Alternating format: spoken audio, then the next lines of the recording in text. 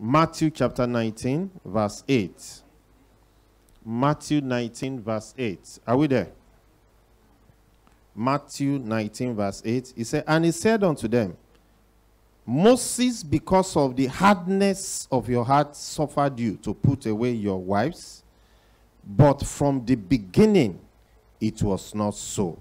Hallelujah. He said, let me read it again. He said unto them, Moses, because of the hardness of your heart, suffered you to put away your wives, but from the beginning it was not so. Amen. The word for this month is going to the beginning. I also want to encourage us by saying that every word we bring out, at least those that are close to me can confirm this, is always word that we prayed for and God give us to talk about. Hallelujah. We have talked about so many things this year. I'm not sure we've talked about marriage at all. So this month we are focusing on marriage, and I want to, soften the blow that it will help us. It's word from God, and it will help us in Jesus' name. Whenever I want to talk about marriage, I'm usually a bit apprehensive, because the last time I did it, I received a lot of flashback, attack, not from the devil, but from members. Praise the Lord. Not from the devil. It's so funny. The women were the one that first started. Oh, pastor, you are partial. You favor the men. You favor the men. But when it came to the turn of the men, it was another attack on his own. Praise the Lord. Some actually left the church because of what I was preaching. Praise God. And so I'm saying it ahead. It may look tough. It may look tough. And I have to say the truth. So, but it's for your good. Praise the Lord. But if you have supernatural anointing, you feel it doesn't apply to you, you don't have to take it. But I believe it will help all of us in Jesus' name. So please, if it's not okay by you, you don't need to be angry. It's just that you just take it. But I believe you will take it, and it will work for you in Jesus' name. Going to the beginning. Hallelujah. Our Lord Jesus Christ was asked a question about divorce. Because during that time, there was school of thought by two big rabbis of that time. One is called Eliel. And what Eliel was teaching was that you can divorce your wife on any reason. Maybe she cooked, there's too much salt. Hallelujah. Some men were divorcing their wife just for that. Because she cooked, there was too much salt in the soup. So you can divorce your wife. So that was what Eliel was preaching. And there's another man called Shammai. That one was saying, no, you can't do that. It is on this, and this you can do. One of them being adultery, fornication. So they were now asking Jesus. They want to know which side Jesus is. Is he on the side of Hillel or on the side of Shammai? And Jesus told them about when they were asking about divorce. He said, it is in the beginning. This is not what was there. In the beginning, when somebody was talking recently, not recently, about a year or so ago, and that thing sometimes comes to my mouth. Instead of beginning, he said Biningi. Praise the Lord. In case I say Biningi, just forgive me. Praise the Lord. Because as I was about to say beginning, Biningi keep on wanting to show up. But the Lord will help us in Jesus' name. So he said unto them, he said, Moses allow it because of the hardness of your heart. Because they asked Jesus, this divorce okay? He said no.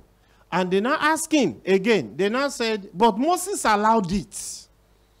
Jesus now said to them that, yeah, Moses allowed it.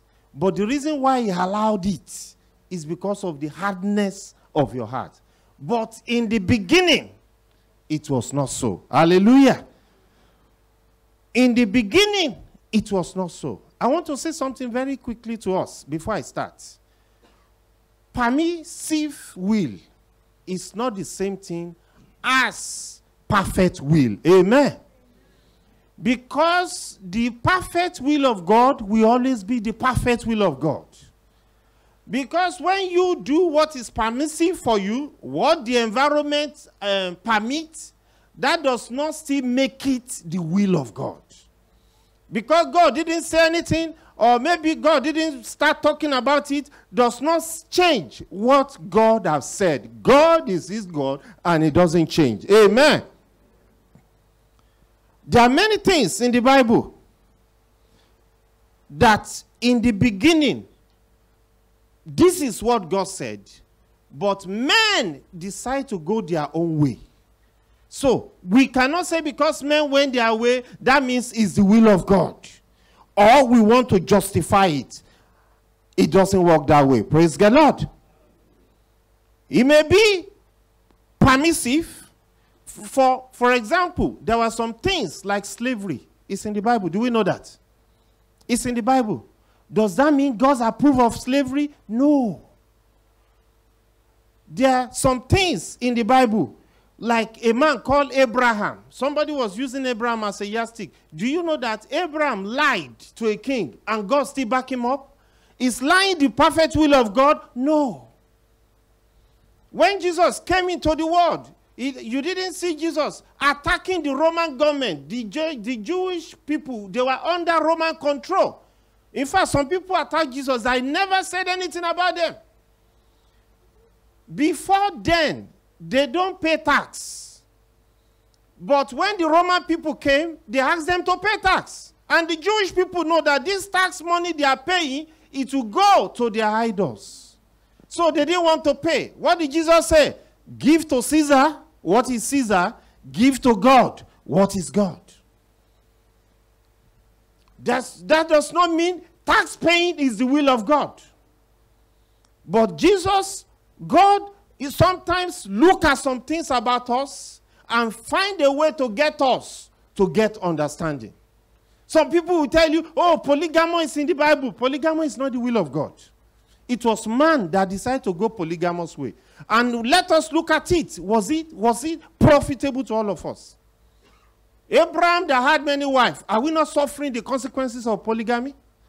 David that had many wives, Solomon that had many wives, did you work for them? Do you know that not only that Solomon have wives, 300 wives, he also, is it 300 wives? Is it 700 wives, 300 concubines? So does that mean we should continue doing concubine? Because only people, the part of that place Bible will read is the many polygamy. What about the one of side chicks? May God help us in Jesus' name. So Jesus was telling them, it is not God's will. Divorce is not God's will. It was not in the beginning. And I pray God would. So we need to go to the beginning. Let us say we are going to the beginning. Say we are going to the beginning. Marriage is the foundation of a family. And families are the building blocks of the society. I believe why we are having too many problems now in our society is because there is a problem in the family. If you can solve family problem, you will solve society problem. It's so unfortunate, like in a place like Sweden, we are yet to realize it, but in some places like United Kingdom, in UK, they are beginning to see it. That problems in the family, if you can fix it, we can fix the community. And specifically, if you can fix men problem, you will fix so many problems. May God help our men in Jesus' name. May God help our men in Jesus' name. Marriage is also a replica of God's relationship with his church. If you want to know God's relationship with his church and how the church is supposed to relate to God, it is through marriage. The relationship of God with the church is the husband. And what does the husband do? To love the wife. And our Lord Jesus Christ came and showed us example. And the relationship of the wife to the husband, God also showed us that the church is supposed to submit to the wife, to the husband. I pray God will help us in Jesus' name. But the Bible told us why. It's because of the hardness of the heart. Now some people are thinking there's no need to marry anymore. Some people feel, don't let us do wedding because it will fail eventually. So to avoid any loss, let's just be cohabiting. May God deliver such people with such mind in Jesus' name. I've done some Bible study, which I'll be doing later, but in a private capacity at some point before the end of the year, by the grace of God, that you find out that the disadvantages of sambo, what we call sambo, cohabiting, is much, much worse than marriage. What you are trying to avoid in marriage, you meet worse in cohabiting. And may God help us. One of them is that your future is not certain in cohabiting. At least in marriage, you know that you know your destination. But in cohabiting, you don't know how that relation, because there's no commitment, nothing binding you together. So anything could happen and you don't know how that will work for you. May God help us. In the name of Jesus. So God said it is because of the hardness of your heart. And what is hardness of the heart? I want us to know it is Satan that makes people's heart to be hard, so that they cannot hear the word of God. If Satan wants to attack, one of the things he will do, we can write down Zechariah 7:12, is to harden the heart of people, Zechariah 7:12, so that whatever God is saying, we throw it away. Today now, all the things God said in the word of God about marriage is being thrown away. And people are inventing their own thing. That's when some people will begin to tell me, oh, I am from this place, in our culture, this is it. You take it or leave it. But when the problem comes, they don't remember they said that. What is the idea, it means refusal to listen to the voice of God, and is connected with hardening of hearts. A heart, okay, let me read this one. A hard heart is where the conscience is seared and insensitive to the Holy Spirit. When the conscience is seared and that conscience is insensitive to the Holy Spirit. So when somebody's heart is hard, there's nothing you can say. They will not obey. They will not listen. It will not even get through. They will not feel they are doing wrong. Pharaoh, with all the miracles that Moses did, the Bible told us his heart was hard. And what did he do? He continued disobeying until he met destruction. The Israelites on the way to the promised land, God said he endured them for 40 years. And 10 times they defied God. God was breaking water. Water was coming from the rock. Manna was coming from heaven. Meat was jumping from heaven. War was being won. You think that will convince them? No, it didn't. When a heart is hardened, there's nothing anybody can do except God helps. And I pray our heart will not be hardened in Jesus' name. That's how Hebrews 7 says, if we hear the voice of the Lord, harden not your heart. Hardening of the heart doesn't just start overnight. It's a process. Little disobedience that builds up to another disobedience, and then at some point, the heart will be hardened. So when we are advising people, I've been to places, you are advising people or counseling people about marriage, this thing is making you to suffer, and you still continue doing it. Even though this thing, we can see the consequences of what you are doing, that is not helping you, and we are saying, why don't you try this method? You say, no, Pastor, you don't understand. That's a hardened heart. May our heart not be hardened in Jesus' name. Maybe if your marriage is not working the same way it's supposed to be working, some men would just tell me, oh, my wife is a witch. Ah, that woman, you don't know her. She's a witch. I don't know how she witch hunt me. How did they say it? Bewitch me to marry her. I don't know. She's a witch. Pastor, you don't know. I'm the one living with her. And then you see some wives, you say, that man is the junior brother of the devil. Praise the Lord. When you see him in action, all this is praying, lifting hand in church is fake. He's devil incarnate. He's so stubborn. He doesn't listen. He thinks he's God. Because it's either his way or no way. Hallelujah. When he comes, he crushes everybody, including the wife and the children. The question I think in my heart is, why did you marry the person? Who should we blame? It's you that went and married a monster. Praise the Lord.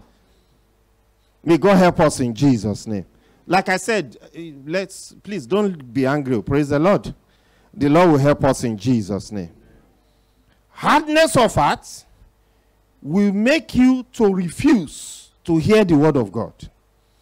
And in order to persist it will make you to resist it with some actions.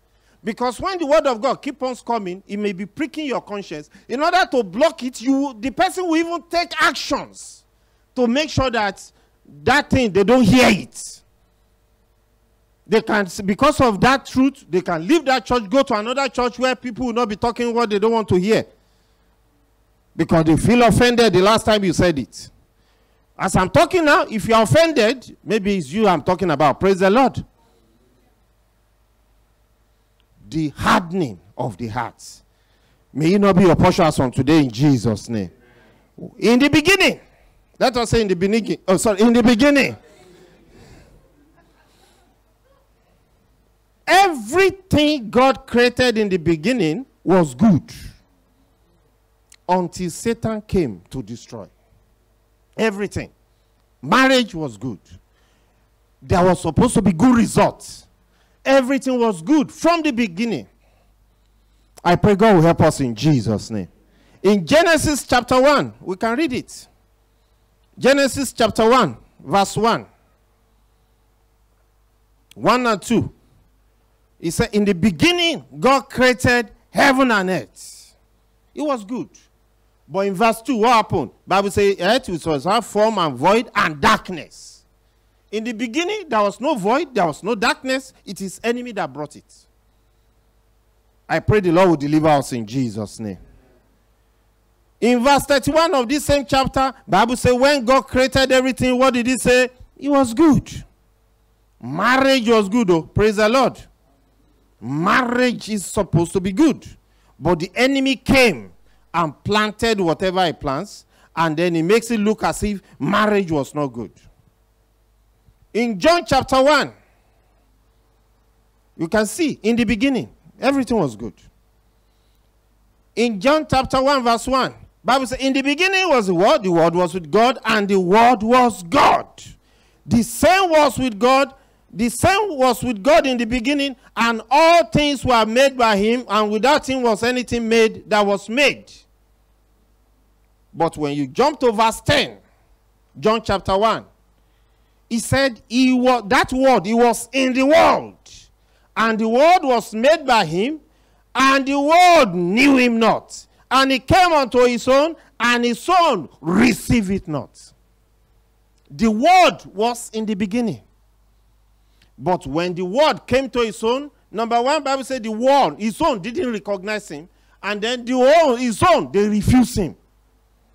May we not refuse God in Jesus' name. In the beginning is good. God made everything good in the beginning. Marriage is very good. Marriage is good. And God has a good plans for marriage. There's so many fantastic things that God designed for marriage. In Ecclesiastes 7:29, Ecclesiastes 7:29, he said, lo, this is one of the wisest men we are told in the world. Lo, this only have I found, that God has made every man upright, but they have sought out many inventions. Everything was good, but man decided to go his own way, to go and invent his own way. I want to announce to us, marriage was not in the divorce was not in the beginning. Mark 10, 5-7. Mark chapter 10, 5-7. It was not in the beginning. It was due to hardness of heart. If you read that Mark 10, 5-7 in our spare time, in the beginning, it was male and female that get into marriage. Nothing else was. It's male and female. But today now, we are coming up with all manners of stuff. We are coming up with all manners of stuff.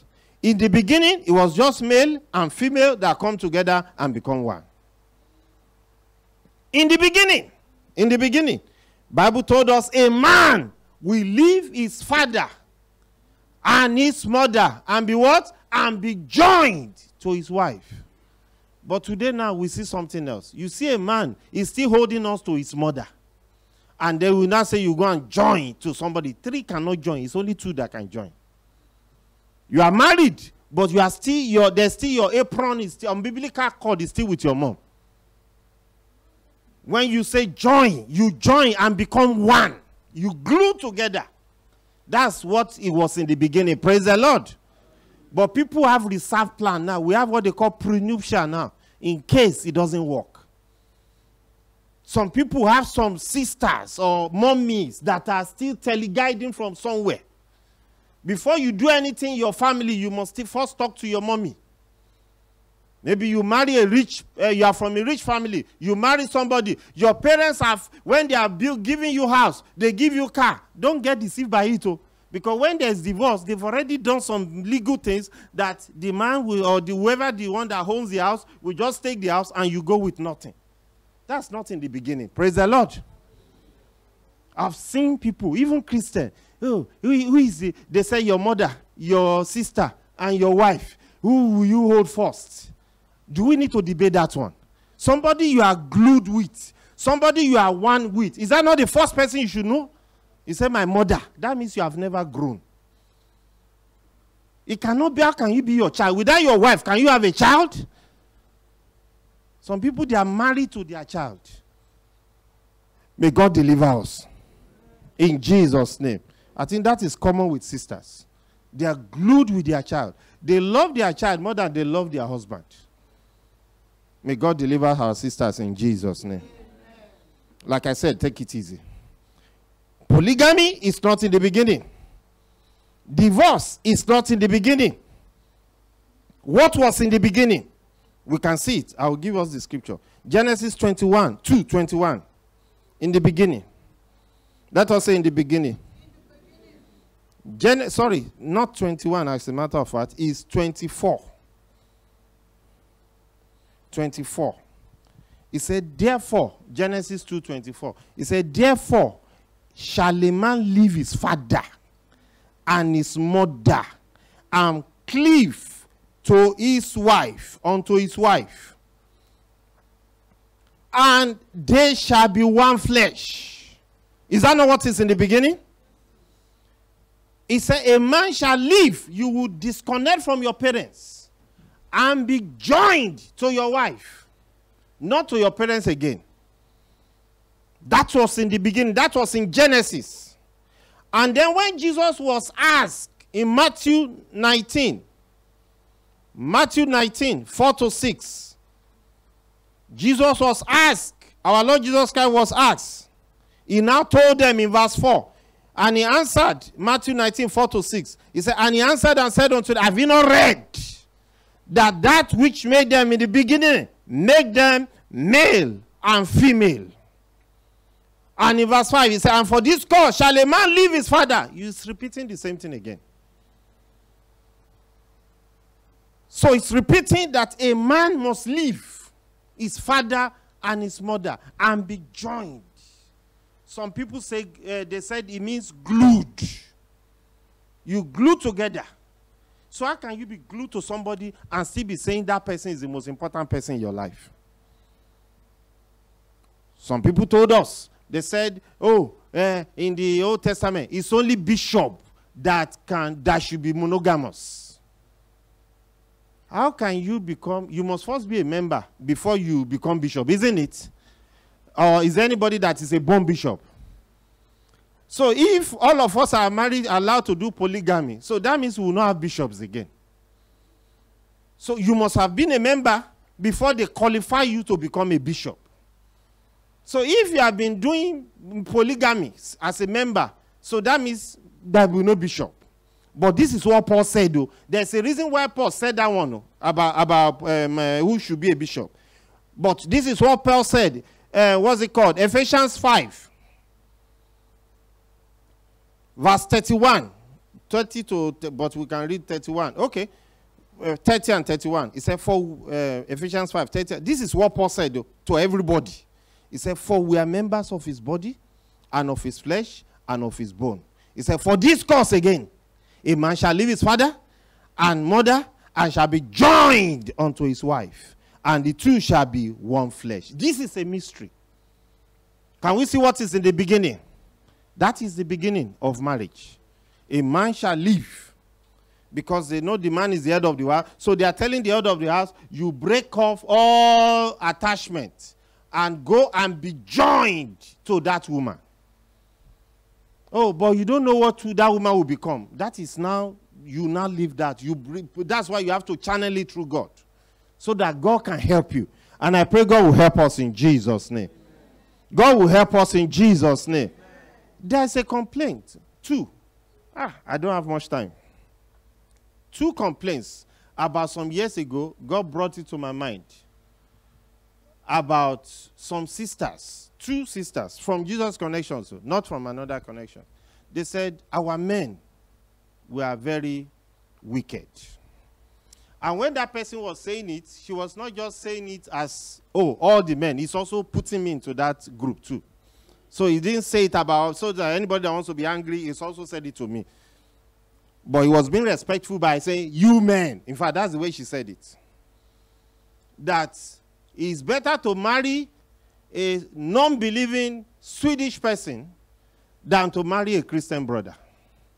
2 people. And I said, why? What would you do? He said, at least, you know, if you marry a Swedish man, they will help you with babies. They will help you to push bomb van. They will help you to change papas. They will help you to do housework. But our Christian brothers, what did they do? I am the head of the house. Bible says you should submit. I'm not going to help you with any baby. I'm not going to help you clean any house. I am the head. You do it. That's a woman's work. A woman's place is in the kitchen. Am I right or wrong? No sister talk anything now. Okay, praise the Lord. I was told. And I checked with some people. Since people are quiet, I will have mentioned the name. I won't mention, but I will have mentioned who I checked with. And they now say, Pastor, it's just 2. There are more than 2. Praise the Lord.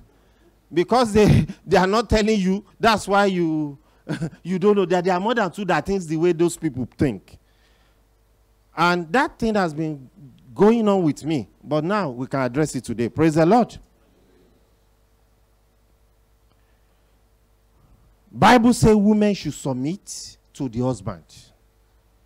But Bible didn't say women should obey the husband. It's in the Bible. That does not mean I'm saying women should not obey. But what Bible say to women is submit. It didn't say obey. And there's a difference between submit and obey. Obey is by force. Submit is a choice. The difference between an elected president and a dictator is, what do you know what it is? It's authority. The elected president was voted and given the authority to lead. But a dictator didn't have authority, so he has to use force to get that authority. He knows he cannot tell people, obey me, obey me. People, because they didn't approve of him. So he has to use force to make people to obey. So when Bible says, wives submit, it does not mean, don't misinterpret it to mean obey. It seems as if some men see it that way. The job of the man is, in Ephesians 5:25, it says, husband, love your wife. Love. Ephesians 5:25. It says love. And what is the example that we can give? The Bible says, as Christ loved the church. Is that not? And how did Christ love the church? Let me show us. My time is up. Number 1, the people he loved, he washed their feet. We can check John 13. He washed the feet of the people he loved.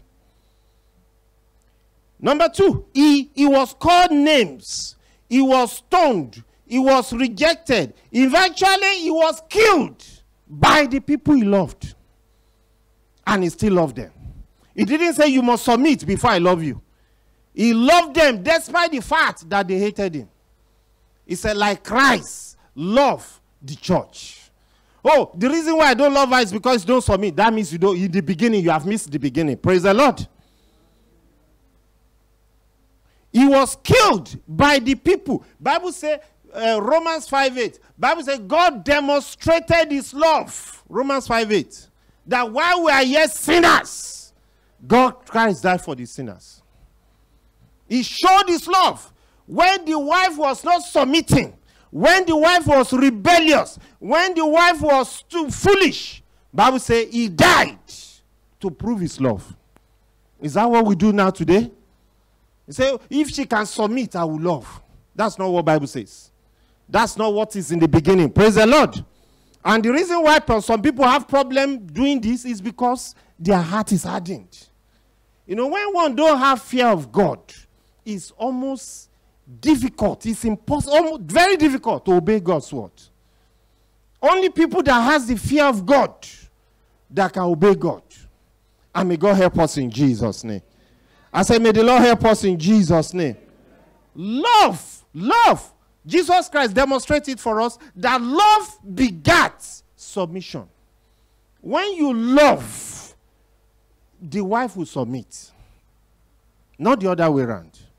You are the head. Show love. Our Lord Jesus Christ loved us to get us to submit to him. He didn't force us. So I don't know where we get some scriptures. We see one apostle. He said, oh, you beat your wife. It's your wife's fault. She said something to you. I know she said something. But you can win her. Somebody told me some years ago. He said it's possible to get honey with vinegar. Sorry, to get a bee with honey than with vinegar. I went there that day. I wanted to get my daughter into the doggies. And I was arguing with them.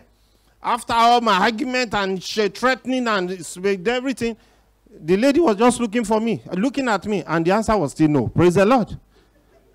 Then I decided to calm down. You know, in my place, they would say, calm down, small, small. And I calm down, small, small. And I started talking. So the lady now said, hey, so you know this. He said, it's easier to catch a bee with honey than with hammer. You know, it was actually hammer he used for me. I said, explain. He said, when you take sledgehammer, you will just be wasting energy and time. But with honey, with what you are doing now, yes. And that's when they now accepted our form. And my daughter got that admission. Praise the Lord. Love begats submission. Love gives back. Our Lord Jesus Christ demonstrated it. He demonstrated it. And God will help us in Jesus' name. I say, God will help us in Jesus' name. Ephesians 5:21. The fear of God and submission of God is determine how much you love. If you really love God, if you really have the fear of God in you, Bible says submitting yourself to one another in fear of God. Stop saying my wife don't submit. Help to change pampers. Praise the Lord. He said, what about you? I changed pampers when my children were small. I carry them on my back. I push bomb van. Hallelujah. Am I right, man? If I'm not, you know, when pastor is saying something, you can just do. A member will see. I did. And there's nothing shameful about it. You help your wife. I cook. And I still cook. Not regularly, but I cook. Praise the Lord. Whether they like it is another thing. But at least I cook.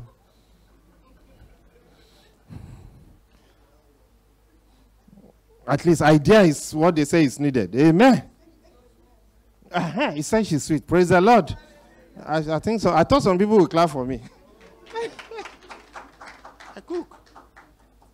I cook. Not all the time. That one, maybe you can fault me on that. But I cook.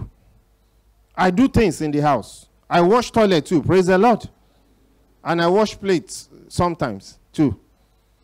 No, the reason why I don't wash plates often is because we have children. And I expect them to be washing plates. But even though they are telling me they have rights. But God will help us in Jesus' name. Sisters have escaped today. Praise the Lord. Because I have for sisters too. There is complaint from brothers. But I can't talk about that one today.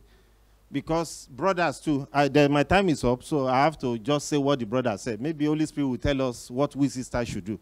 They said, you sisters, you don't respect them anymore. It's like you are in Europe.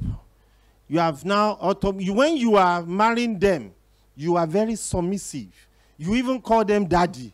But now, you have become something else. Praise the Lord. You are now saying, I have your right, you have my right. If there's anything you want to use to get a man to stay with you and not cheat on you and to love you, is to respect him. If anybody around any sister say, did you hear that? You respect him. Did you tell them? Or you are afraid to tell them? It's only me that should be saying it. Did you tell them? Respect. So to submit means to respect your husband. Respect is leadership. Because men are driven by ego. They are driven by ego. And when you disregard that ego, that man, no matter how pretty you are, it's a matter of time he will leave you for another person. He may not leave you because of the fear of God. Praise the Lord. But he's not going to be happy with you. If there's a way to get a man, is to respect him. To boost his ego, when he do little things, make it look like he's so big. You cook for us. Oh, my children. Your daddy has cooked for us. Oh, we are having feast today. Hallelujah.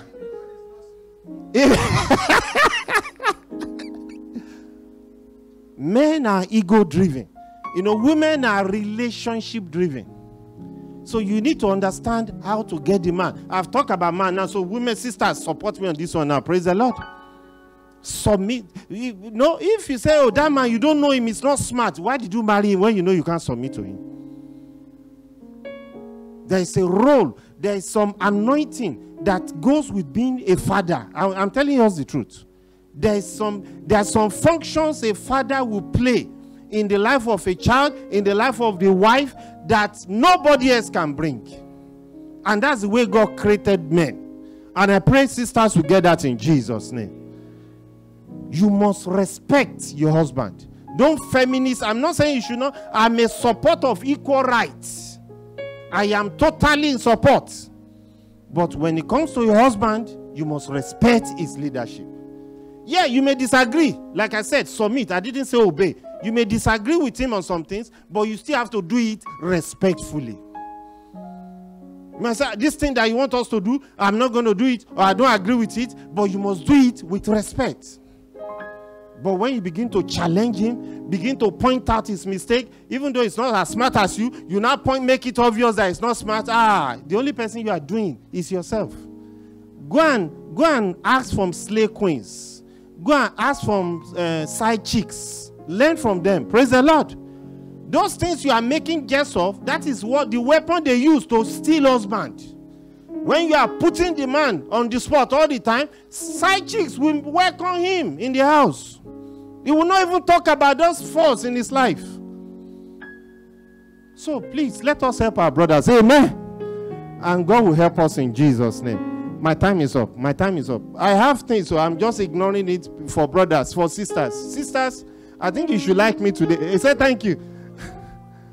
Next time, okay, praise the Lord. Can we rise up on our feet? We're going to be looking at family in depth. Next time, we're going to be talking about 5 things a wise man wants in a woman. And the next time, maybe we'll talk about 5 things a woman needs from a man. Hallelujah. The beginning. Let us say the beginning. Can we say, Father, we thank you for what you did in the beginning. We accept your will. We accept your will. We accept your will. You accept your counsel. That what you have done said is what we will do. And every hardness of heart that is making us to find it difficult to obey what you instructed in the beginning. Father, we ask for mercy today that you wash it off by your blood. Lord, let our marriage begin to get results. The beginning thought of God, let it begin to happen in our homes. We thank you, Father. We bless your holy name. Can we just thank God for our marriage? If you are married, just thank God for your marriage. God has a good plan for you. Can you just thank God? And if you are not married, thank God that you are going to be married. Let's thank him. We bless his